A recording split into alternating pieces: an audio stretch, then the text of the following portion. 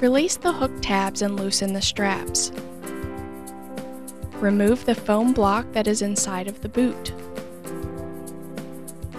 Position the patient's foot inside the boot, flush against the footrest, with the heel suspended over the heel opening.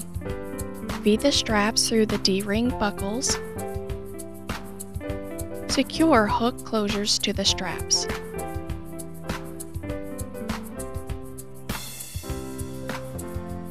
Visually check to ensure the straps do not restrict the patient's circulation. To help prevent hip rotation, remove the adhesive backing from the foam block insert and place on the medial or lateral side of the boot.